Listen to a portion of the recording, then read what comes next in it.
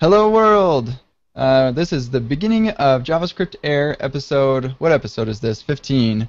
We're base 0, so this is our 16th, or not base 0, but index 0, our 16th episode.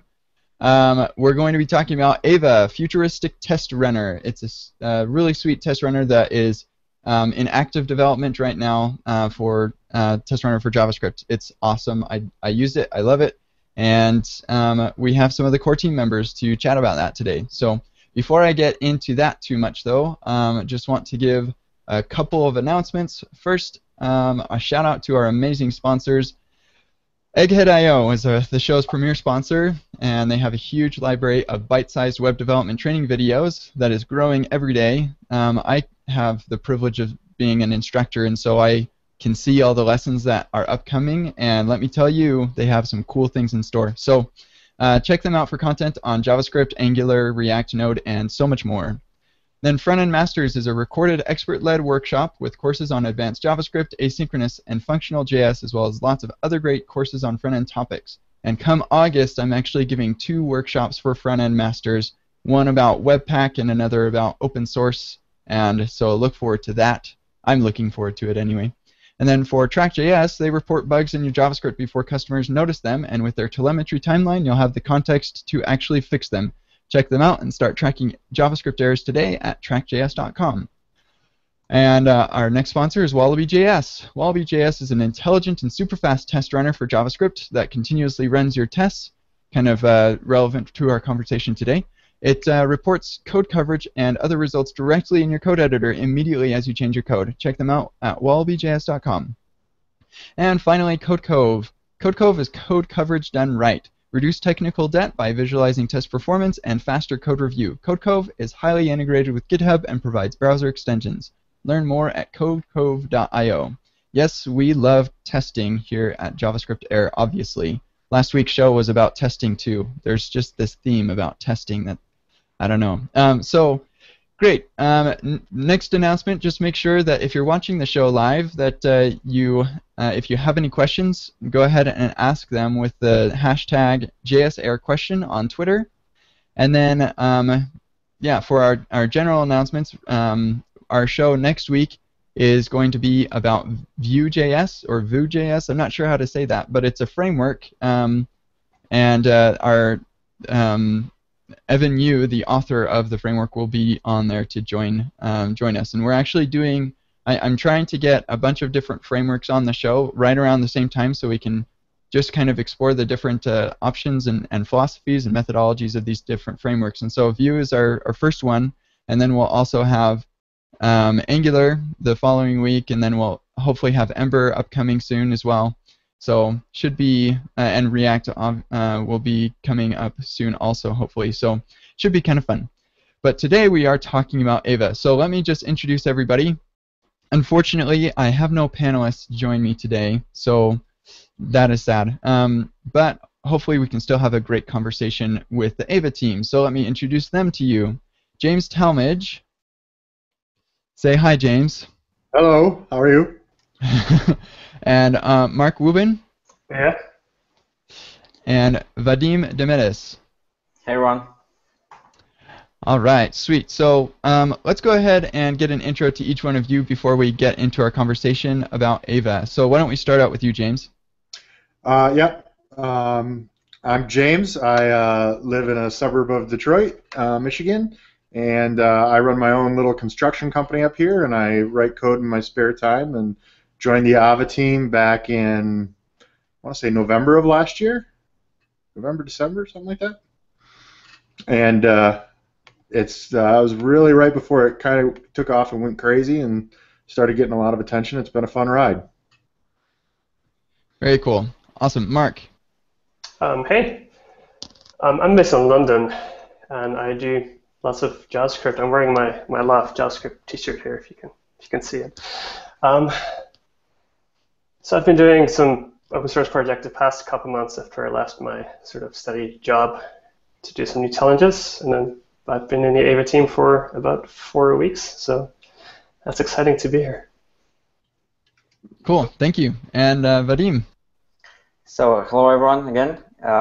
So my name is Vadim. I'm from Ukraine. and I've been part of AVA team since September. And just like every one of you, I'm a JavaScript and can say an enthusiast. I'm an addict, especially to Node.js, and I love posting GIFs with Leonardo DiCaprio on our pull request. Fantastic. I feel like that's a very important role that you play in the AVA community support, so that's good. Yeah. It brings a lot of great culture. Yeah. Very good. Awesome. Okay, so let's go ahead and start talking about AVA. So before we get into the conversation that we've kind of outlined here in our Google Doc here, I think it would be valuable to talk first about what AVA is, what pains is it trying to solve. So whoever feels like they can take that. Man, I mean, there's a bunch of different things. I mean, I think one of the first goals we approached was being fast through concurrency, and we achieved concurrency in a couple of ways. First of all, every test file you have is split into its own process, so you have multiple processes running at once, and then within each file, unless you mark the test as otherwise, each test gets launched at once. So if you have asynchronous tests that are doing any type of I/O or have a timeout or anything like that, those are all running concurrently at once. And so I think that was one of the initial goals of it, was to make it fast. And then Babel support got added, and a number of other things. I mean, maybe somebody else wants to talk about Babel, because I think it's a pretty key. The Babel integration is a pretty key feature of what we do.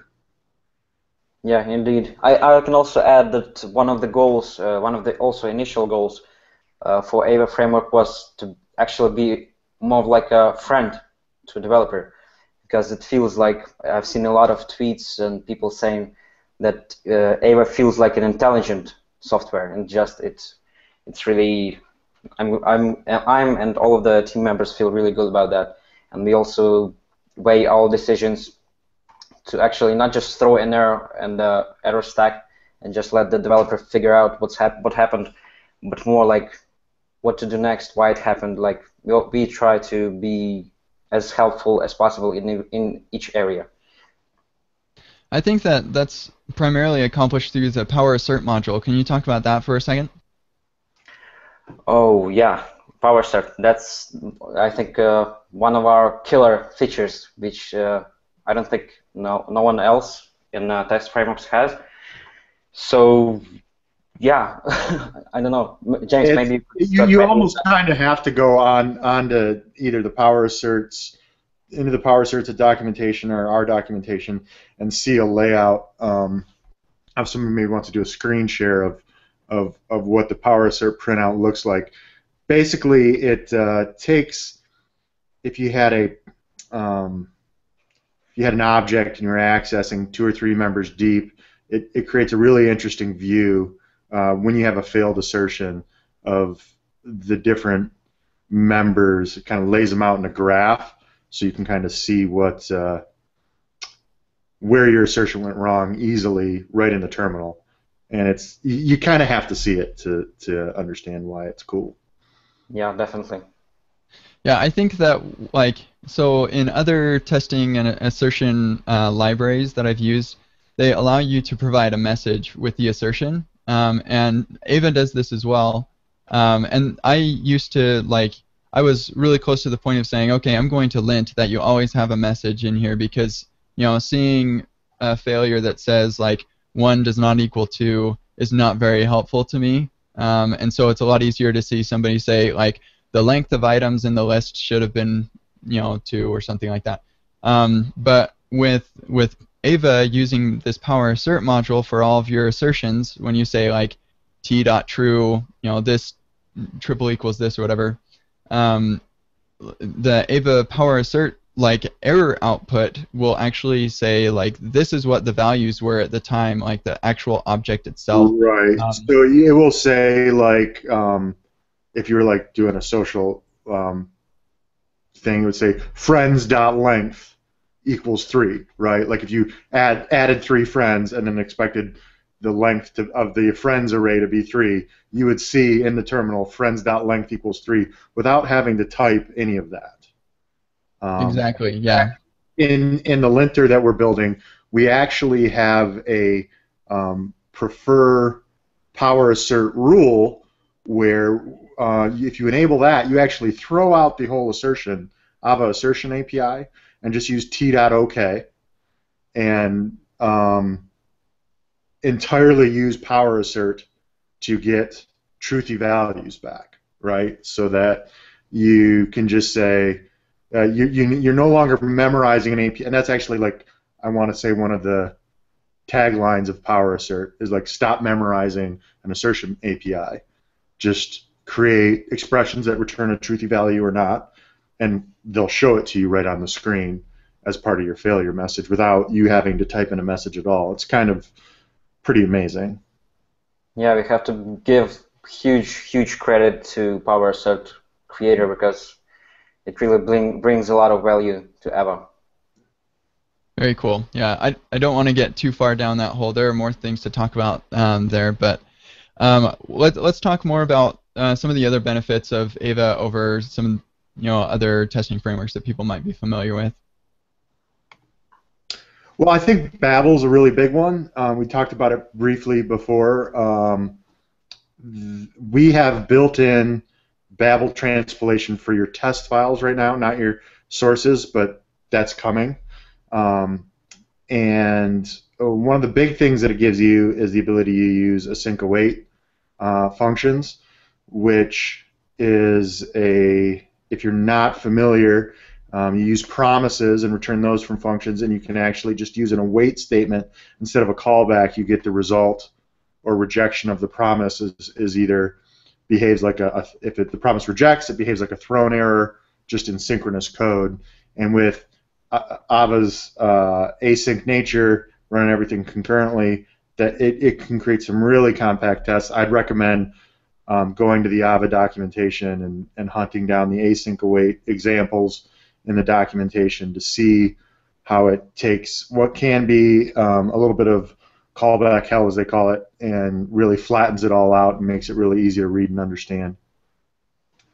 Yeah, and we have a super cool watch mode thanks to Mark. Mark, what do you say about it? I think as we try and build these features, it's easy to follow what a different test runner did before. But because we're building something new with newer JavaScript features that are not even standardized yet, we have a chance to rethink some of those things. So for instance, in the watcher, okay, you can rerun all the tests when you change a file, but you can start making that smarter. So if you change a test file, we'll only rerun that test file. If we change the source file, we'll run all the test files. But we can then also track the dependencies of your test, so which source that it required from disk. Then if we detect a change to that source file, we know exactly which test file we have to rerun. So then you can just leave it open in the window and develop away, and the test will rerun whenever you make a change, and it will only do those that it actually has to retest. Yeah, I recently started using this feature because I finally was able to upgrade to the latest version of AVA. Hooray, thank you. And it's amazing. I have, we're working on adding more tests to our application. So we've got about 120 tests. And so starting it out, it ran all of those tests, and then I went and updated a utilities file that's used by several other units in the code, and it reran 30 tests. And it's like, whoa, to me that was super cool, because as our test suite grows, it's going to take a little bit longer, and so it's really nice to get much faster feedback, and just see this stuff that's relevant to the things that I changed. So very cool feature. I think that's a differentiator. I think Wallaby.js actually does something similar. I remember seeing in the issues when you were working on this, he was like, this is not an easy problem to solve. So it's amazing that you were able to do that. Kudos to you. Right. I mean, I think we have a little bit of an easier time because I think Wallaby does it in the um, uses is browser based too, if I'm not correct, if I'm not mistaken, and I think that's makes it a little bit harder. With Node, you can hook right into require statements, makes it a little bit easier. I mean, it still was pretty, Mark did some pretty amazing work. Cool. So what else about AVA? I think there are probably a couple more features about AVA that you wanted to call out.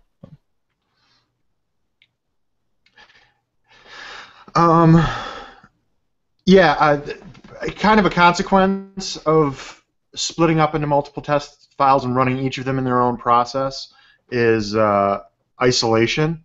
So if you have a poorly designed API that uses some global state that can mess things up between test runs, or poorly designed tests that rely on global state between test runs, that's suddenly going to become apparent with AVA, because your test order execution is not guaranteed due to its async nature, and each test file is running concurrently. Again, based on contention, tests may not all run at the same time. So if you don't design a good API and a good test suite that doesn't maintain global state and isn't running a clean test each time, that's going to surface a lot sooner than it would with any other test runner. And so you almost are getting like for example, if you were running tests against a mock server, right? Like if you were going to spin up a server and write some tests against it, all your tests are going to be hitting that server at the same time. And so if you don't create you can't rely on global state, and it's also going to be getting hit from multiple angles at the same time from your tests. And so it's going to surface the sort of thing that would normally be hidden in your test code when you're running a set of serial one-at-a-time tests and then go to deploy into production, and it's getting hit obviously by multiple users at once. I actually found that out the hard way when trying to do some stuff with console.log. And at first it seems like, well, this is dumb, like this is annoying. But after playing around with it for a little bit, it's the same kind of thing of tying your hands to free your mind. It makes it a lot easier to think about your tests, and you just when your tests are limited in this fashion, it actually makes your you're kind of forced to write your applications a little bit better as well. So I would agree that's also a good feature of the framework. The other thing that's nice about the isolation is you can sort of mess with the process. You can start spying on Node's default libraries, because when all your tests are done, that process just goes away. So you haven't interfered with any other test. Oh, that's interesting. I hadn't actually thought about that. So you can spy on it, and then you don't have to clean up after yourself. Is that what you're saying? Yeah. Right. Mm-hmm.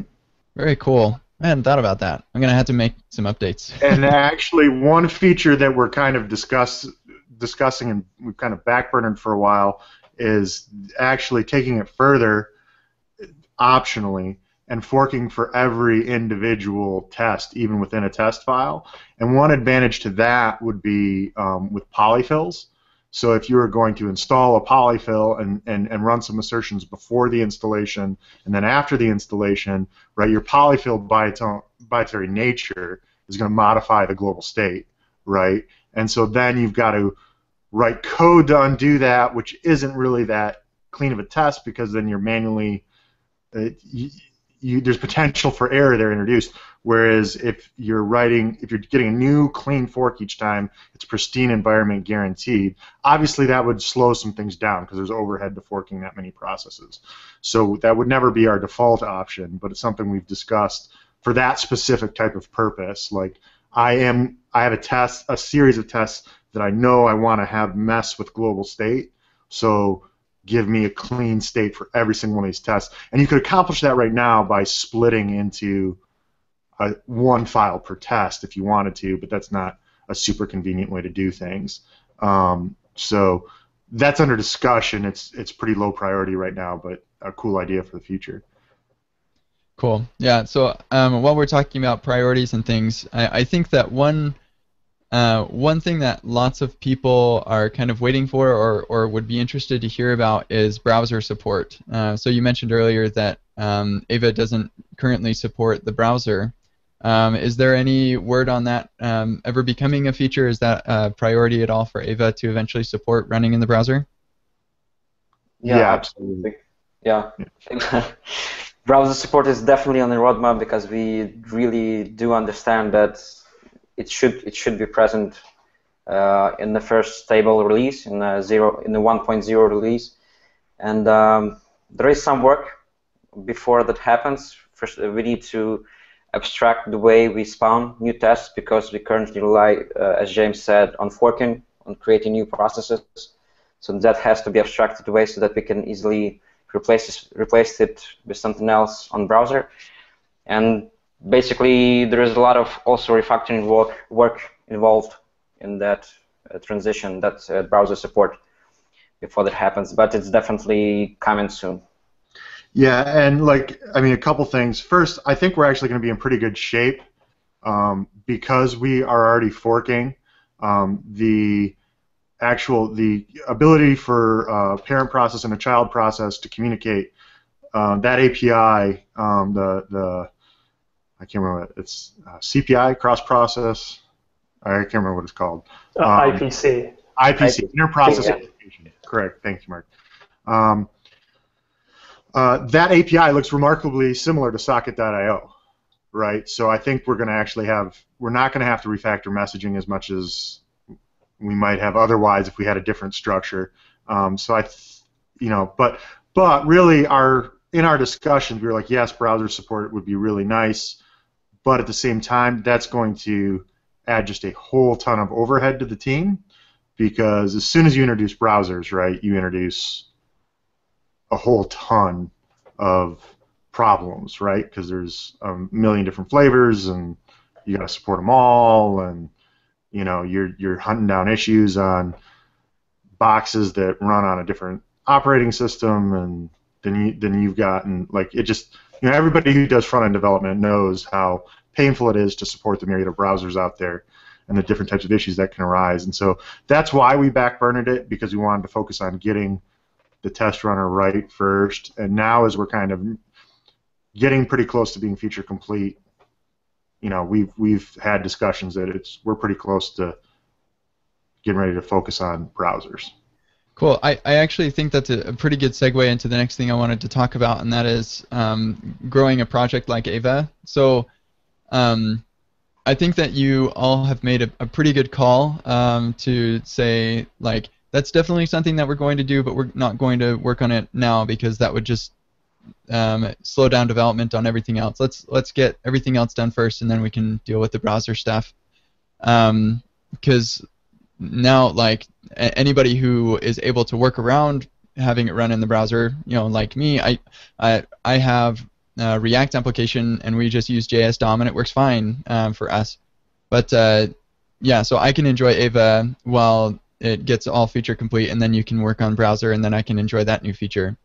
So what are some of the things, other things that you've done to help the AVA project grow and mature to where it is now? Interesting question.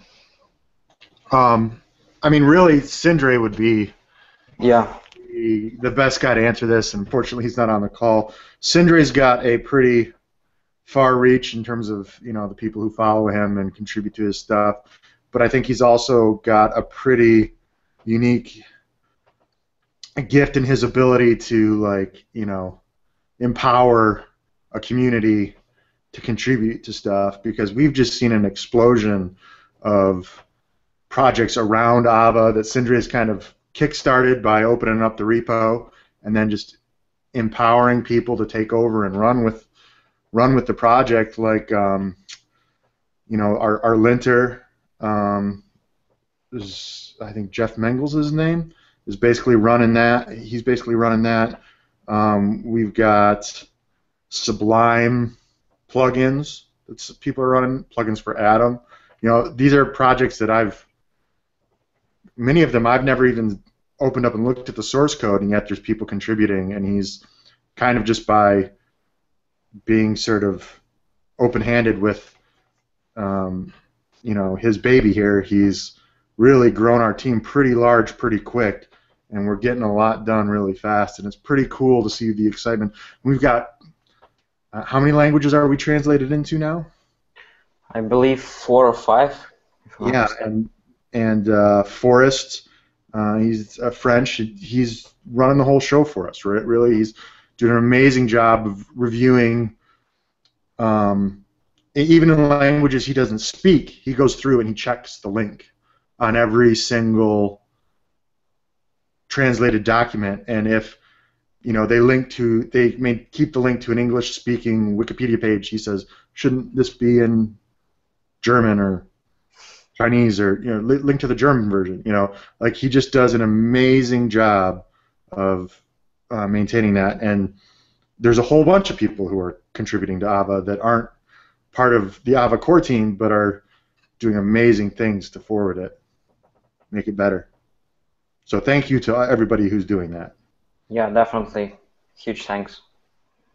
So I think that the takeaway for anybody who's listening or watching that would be like wanting to encourage people to contribute to their project. What would you say are some of the like pro tips or takeaways from the AVA project that people could implement in their own projects to encourage contribution?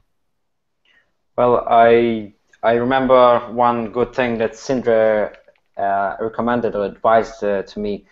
It was like that's actually how he grown the team to like 4 of us, and the advice was don't be scared of letting people contribute and give them like direct access to the repository, to the like everything, because that's something I thought should not be possible like before. And I just see like the case with me, I contributed at the beginning like 3 or 4 pull requests, and he like just pinged me, hey, do you want to be like in the team? Do you want to be more involved? Like, and I was like excited, and hell yeah, and that's how it happened with each of us. So I guess that's one tip, to give people freedom to ask them actually to contribute. Don't be afraid to ask people to contribute. Hey, like, do you want to pull request? Do you want to do a pull request for your like suggestion? So that's something. Yeah, I think it's kind of like human nature. Like, this is, we're all invested in AVA, and there's this kind of like, I don't want to give up control. I don't want to. But Sindre has a pretty amazing attitude of like, I'm going to release that to people and just trust them to do a good job. And when he does that, right, when you do that with somebody, somebody wrote a blog post. I'll hunt it down and put it in the links. And his basic response was, if I get 1 or 2 good contributions from a person, I make them a contributor on my repo. And he talked about how he now has people writing for repositories that he owns and gets credit for every day that he's doing little of the work on. I'll hunt that down, put it in a link. It was a pretty interesting read. It was a long time ago, so hopefully I can find it. But and I think too, it's one of the key things he said is that when I came on the team, he said is the only rule is be nice to everybody, meaning like be respectful to somebody who comes in with an idea that you think is bad, or a PR that you think is not of the greatest quality, or kind of shepherd them through getting that PR to an acceptable state, and just instead of just hitting reject, because that builds excitement around the team. And we had a guy who came to, started contributing back, I think, in November, December, right around the same time I joined the team, and it was right, one of the first PRs I responded to after having that conversation, kind of came in, and it was, I think I had like, I had to do like 12 different iterations or 12 different pretty lengthy comments on how, what he should fix and how he should change it, and get him to the point where it kind of fit Ava's style and where we were going. And and then the next PR, he said to me something. We had to be rebased, and he said, "Oh, what's rebase?" and then you know, and then the next question was, I can do a PR from a different branch than master, right? You know, and so to me, right at that point, I was like getting a little frustrated, like, okay, this is taking forever. And well, fast forward to now, this guy's our fifth or sixth highest contributor, is now producing quality work for us weekly without, you know, much direction at all. Is evangelizes on every Hacker News feed, and you know, and is excited about AVA and telling everybody about it, is contributing to some of these other side projects. And you look, and from December, like I just yesterday went and looked at his GitHub profile, and before December, he had a contribution once a month, once every 2 weeks. He's on an 80-day run of open source contributions. So he just jumps on whatever issue coming up. Yeah. Where like we all know who we're talking about. We all know who will pick it up. Yeah. We just assign a good for beginner or like a help wanted label, and we know that like 1 day later or maybe less, there is a pull request for it, and just awesome. Yep. And I think, you know, for me, and you know what, for me, what that really taught me was, like, you know, first of all, right, I jumped to an early conclusion that he didn't know what he was doing. I was totally wrong, right? He didn't know GitHub, and he didn't understand open source, but he's a great developer, right? And so I think that's a big lesson to take away, right? Is all software engineers have a tendency to do that, right? Like, you deal with people, a lot of people all day long, you know, on the business side, or, you know, if you do tech support or whatever, you deal with people who don't understand what you're talking about. But there are plenty of people who do, and you shouldn't make that assumption early. You should give people a chance. I think that's been really, really cool part of the team. I mean, that's pretty amazing to me, even, right? Like, I mean, look at my history. Like I said, I run a construction company and do this on the side, right? And Sindre gave me a chance, and he asked me what I did for a living like 4 days after I joined the team. You know, that's kind of the magic of GitHub too, is that you can just be accepted based on your skills and not necessarily on who you are or what your background is. You know, so that's been really cool to watch. Very cool. So I actually, just to comment on some of the things that you said, which I think was super awesome. So I think that like that story is a really good example of the value of being beginner friendly, and having a repository that is welcome and open to contributors who are new to contributing. So like, this is a self-plug here, but this is something that I really deeply care about, and so there's a series on Egghead.io called How to Contribute to an Open Source Project on GitHub that I like to reference people to, and it talks about stuff like rebase, and it talks about changing commit messages and different things like that, like all the stuff that, you know, and it starts really basic, like this is how you create a GitHub account, and this is how you file an issue and whatever. So I think that by creating more resources like that and pointing people to those free and useful resources, that we can make our projects more inviting to beginners, and just make the whole experience better. And then to also touch on what you talked about with Sindre being really open to giving commit access. Michael Richards recently posted a blog post called Healthy Open Source, and he's on the Node.js Foundation. And this blog post was basically how the Node project manages their committer pipeline. It's an amazing blog post, and I'll link to it. But basically, they do very much the same thing. Anybody who lands a non-trivial commit into the project gets commit access to Node. Like, that's, this is not a small project, and it's been incredibly helpful to them. And I've started doing this, and I've noticed the exact same thing. So anybody watching who's got open source projects that you're looking for more contributors to, be a little bit more open and helpful to people, and ultimately, like you said, be nice, and you'll get more contributors. So I think that's probably all the time that we have to talk about that, because time is going quickly. So we did actually get a question on Twitter that I think is applicable to kind of where I want to take the discussion next, and that's from Alex Booker. What is something AVA doesn't do well? So bringing the conversation back to actually the AVA testing framework, what are some areas where AVA is not very awesome, and areas where it could be improved? I mean, there's a myriad of them, right? I mean, obviously we've discussed browser support, but we've just kind of recently run into an issue with, especially I think the React community, where they like to generate lots and lots of separate test files.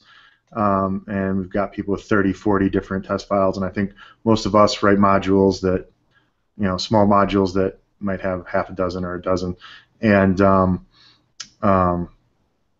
they're running into issues on Travis because we're forking all these processes without any kind of throttling or restriction on concurrency, and it's blowing up on them. So pretty major problem for them.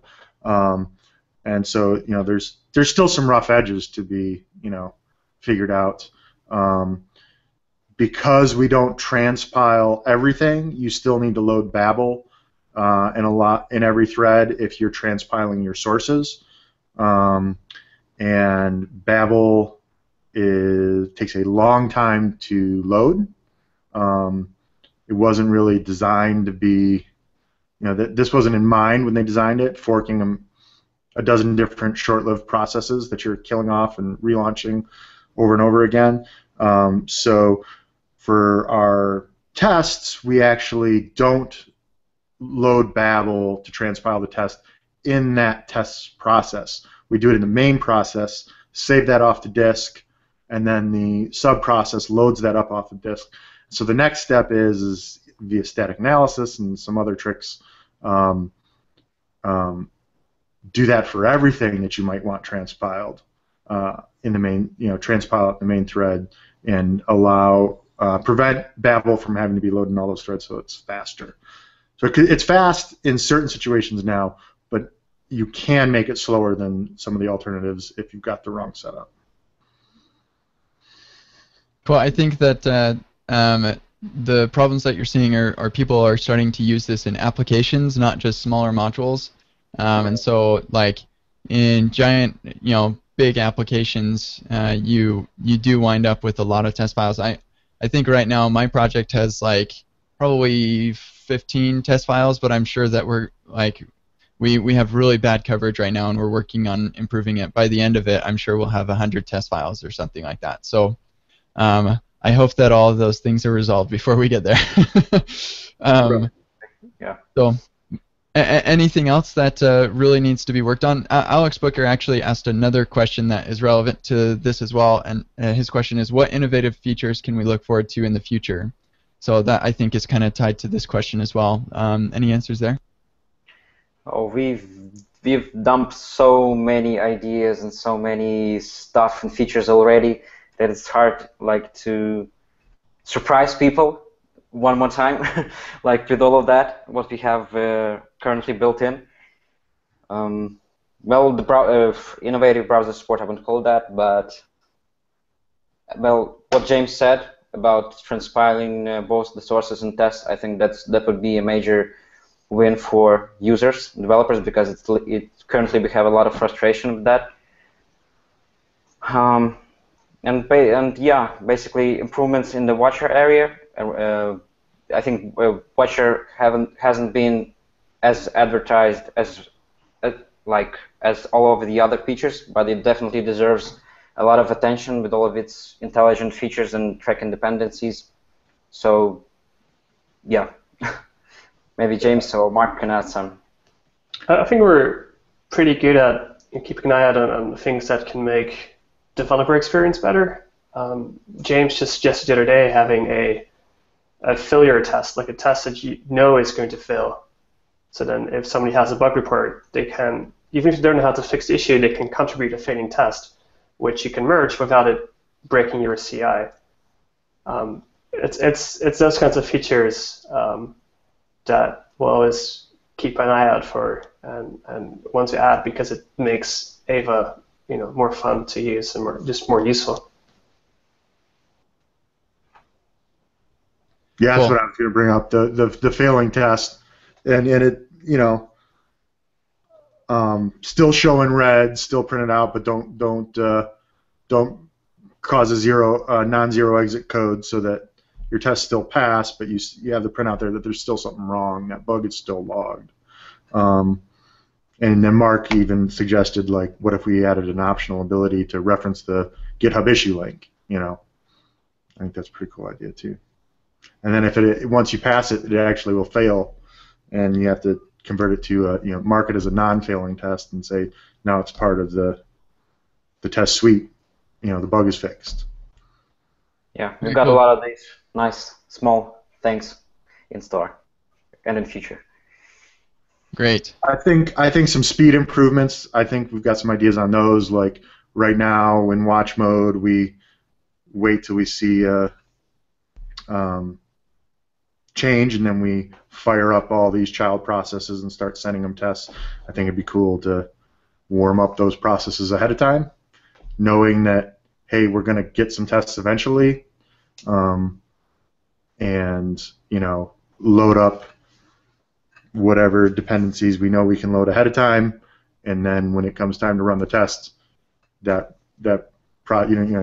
shaving just a few hundred more milliseconds off response time when you're doing TDD. Yeah, definitely TDD, and like that's kind of the use case for watch mode, right? And so I have noticed that like once I save a file, it does take just a second, for something to actually happen. Looking forward to that speed up. I noticed like mostly for me when I'm using AVA, actually running the test is crazy fast. Like when I'm looking at the output, it's like, holy cow, this is going like lightning fast. But getting started is the slow piece, and I think that's that transpilation stuff first, and warming up those child processes. So looking forward to improvements there. So I think we're coming down on our time, and there are a couple of things that I wanted to make sure that we cover before we wrap up. So as this is Sindre's brainchild, another thing that Sindre is really known for is having really small modules. And just yesterday, we had this huge debacle over a module that's 11 lines long. It pads a string with zeros, or pads a string on the left. It's called pad left. And it was unpublished and broke the internet, sort of. And so people are just thinking like it's confirming lots of people's fears about small modules and saying like, you see, this is why we shouldn't do small modules. So I think that it'd be great. I wish that Sindre had come on, but maybe you all can talk a little bit, because AVA is really constructed of a lot of small modules. So maybe if you all have an opinion on this, I think it'd be great to hear what you have to say. Yeah, I think reusable modules is a really cool idea, and as for that module, unpublished module, I don't think that it's a great, it's a good sense to actually judge the whole technique by one failed case. It's like saying that you shouldn't drive a car because you might get a puncture one day. It's like nobody's protected from that, so you shouldn't avoid using small reusable modules because someone unpublished something. And it's definitely a good feeling to know that, okay, I'm building this app, I need this, this, and this. And you just, it's like Lego blocks. You just put one over the other, and you got a good picture in the end. So another great advantage of small modules is that they're all independently testable. They all have greater coverage as a consequence from that they are individual, they're not dependent on something else. And yeah, there's a lot of good opinions, both good and bad, but generally good. And I think we in AVA project seen that this is actually a good thing. Right. There's a blog post by Sindre on his GitHub AMA about small modules. He gives a great answer. Somebody asked him about it. He used that Lego block reference that Vadim said. And I think the debacle yesterday is kind of the exact opposite of what, you know, some of the way some people are spinning it, right? We had an 11-line module disappear from NPM, and it broke a lot of things, but it was a matter of hours till it was fixed, because it was an open source module, so if somebody was able to just republish it, no problem. And again, what failed, what disappeared, was 11 lines of code. If you relied only on large modules and that happened to you, right, suddenly you've put all your eggs in one basket, and you could be you'd be hurting a lot more than having to rewrite yourself the ability to pad a string on the left side. You know, like, yeah, anybody can do it really quickly, but that's the advantage of small modules, is that somebody's already done it, and you don't have to think through all the little corner cases. I think the benefits far outweigh the risks, and the notion that yesterday was a big debacle is kind of funny to me, because it seemed like it was resolved before I even knew about it. I found out about it all after the fact. Like, it didn't affect my life at all. You know, I think it failed one AVA build, and you know, we've got you know, way more issues with just AppVeyor being flaky than NPM failing us and small module design failing us. You know? It's surprisingly hard to write code. So if you can pull in a module that somebody else wrote, or maybe a lot of people have used and looked at and improved, that's always preferable over writing some utility yourself, trying to test it. That will distract from your pull request, from the feature you're trying to introduce. It's more overhead for somebody to understand, whereas normally you see an array union dependency, like you have an idea what it means, you can quick look at the docs, like, okay, cool, I know what it does, I don't have to worry about it. Yeah, and I think when you allow yourself to put this stuff that could be a separate module in your core code base and live there with your project, you are just really tempting yourself to break encapsulation, right? Like, it's almost guaranteed to happen over time that your array union code is going to have, you're going to say, you know what, in this case I need it to do this one unique thing for AVA, hey, I'm going to slip that in there, right? And now suddenly it's something else entirely from what you originally designed for, and you're just asking for trouble by doing that. You know, keeping good encapsulation, forcing yourself to write documentation for, you know, that's going to be published on NPM for your little tiny module, makes you design a better API, you know, makes you think about how that little chunk of code should work a little bit better. And I would say the most important things, like if somebody was really interested in that, read Sindre's response. I'll put it in the links, and also set yourself up with tooling that allows you to make small modules fast, quickly, and by that I mean Yeoman. Use a generator. Sindre's got one called Generator NM that is basically like really bare bones. And that's kind of the idea with a small module. Don't have a lot of dependencies. I think the dependencies are XO and AVA, which is a linter in the testing framework, and just get going. But you know, you want to automate that task, and so you want to be able to quickly, when you recognize a bit of code that could be pulled out and put in its own module, be able to make that happen in a matter of 5 to 15 minutes, as opposed to, you know, spending hours doing that. And it takes some practice, right? Like learning that tooling. But if you do it, you're going to be way better off. Cool. So I think we are really coming close on time, and there are more things to talk about AVA specifically that I think that we didn't really touch on. And so if there was anything else that you all wanted to make sure we bring up, now is the time. Is there anything else that you think we should really cover about AVA?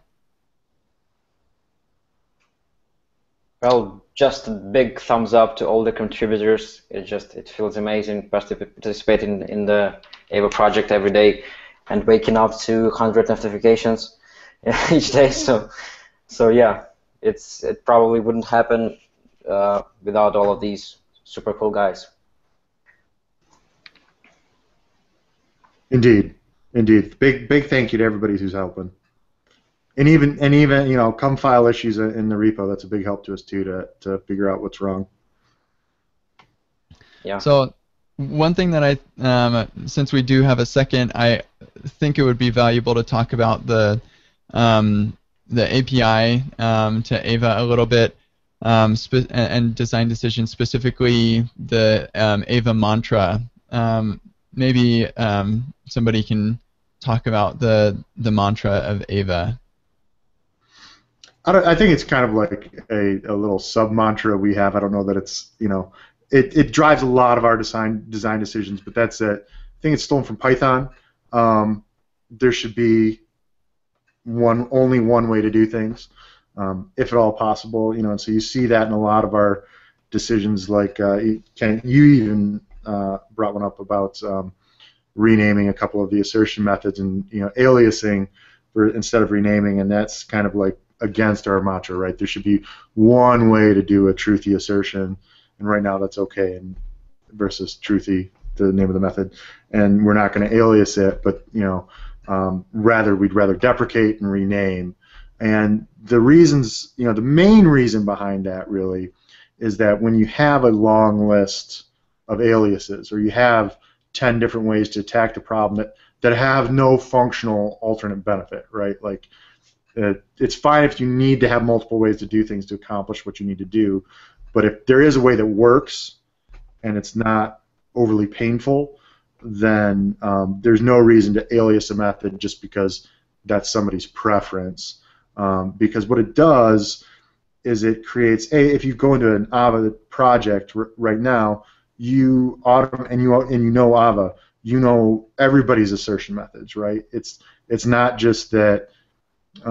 Like I talked about the issue, like that tap has a lot of aliases, like 6 or 7 for every method, it seems like. And it's happened to me before where somebody else uses a different method name than the one I'm used to, and tap also has the ability to add custom assertions, and I'm like, I think that might be just an alias for a built-in assertion, or maybe that's a custom assertion. I don't know. I gotta go check the docs, right? Or I gotta hunt through their code base.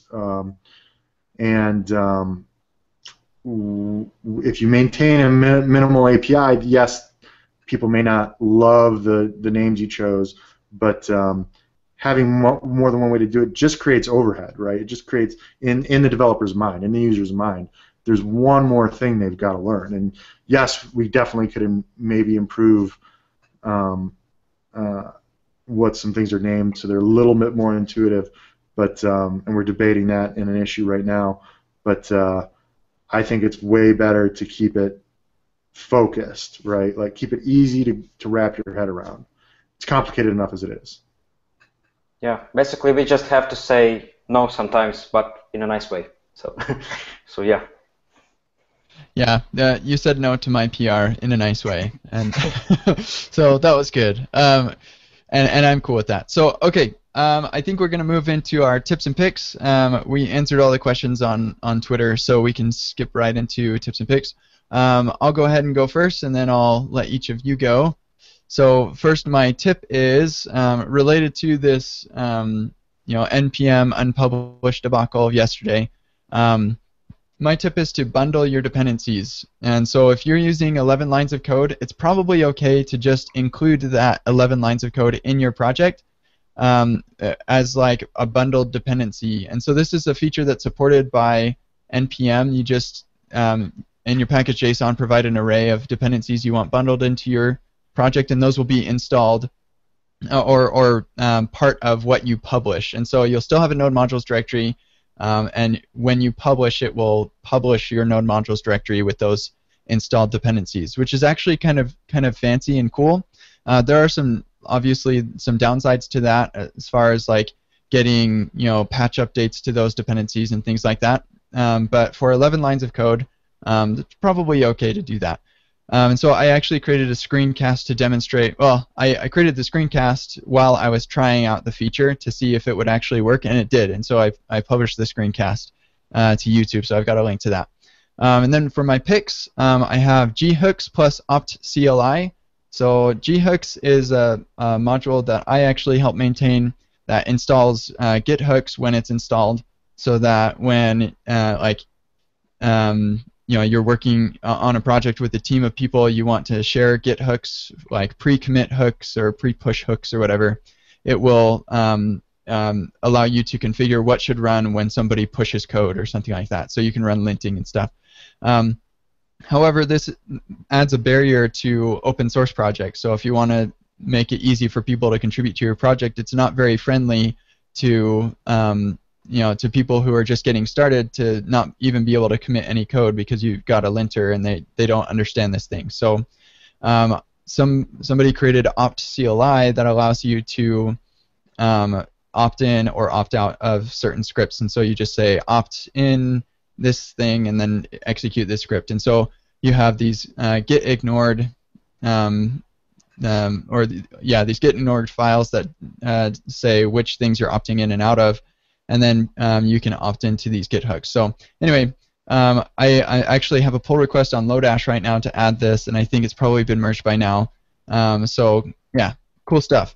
Finally, Hubot is a GitHub bot creating library or thing written in CoffeeScript, so you can use it in your Node projects.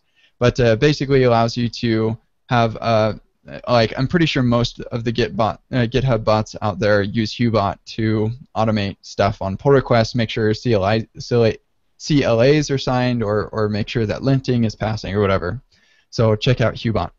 So those are my tips and picks. Why don't we go with James next? Okay, so my first pick would be to spend some time learning about small modules. I go read Cindere's AMA. Link there. I'll provide a link there, and then I check out Generator NM or some other Yeoman generator to automate your creation of your modules. Like managing package.json is not what we all are interested in doing, right? Like, so use something else to do it for you. So for my picks, the first few are a little self-serving. EXO, it's another project that we work on. It's a zero config linter. Again, it kind of falls in that same mantra of there should only be one way to do things.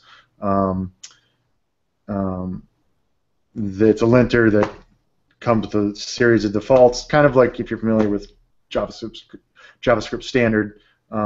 It's got some extra features beyond that. Go check that out. TheTrueSize.com is a project I was lucky enough to work on with a buddy. If you like maps, check it out. Even if you don't, it's kind of mind-blowing. You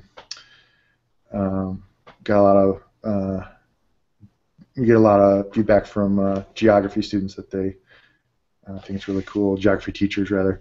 And then Essay I Love by Bob Sutton, Strong Opinions, weekly held.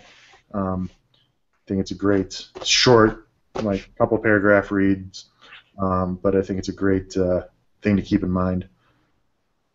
Cool, thanks. Vadim, why don't we have you go next?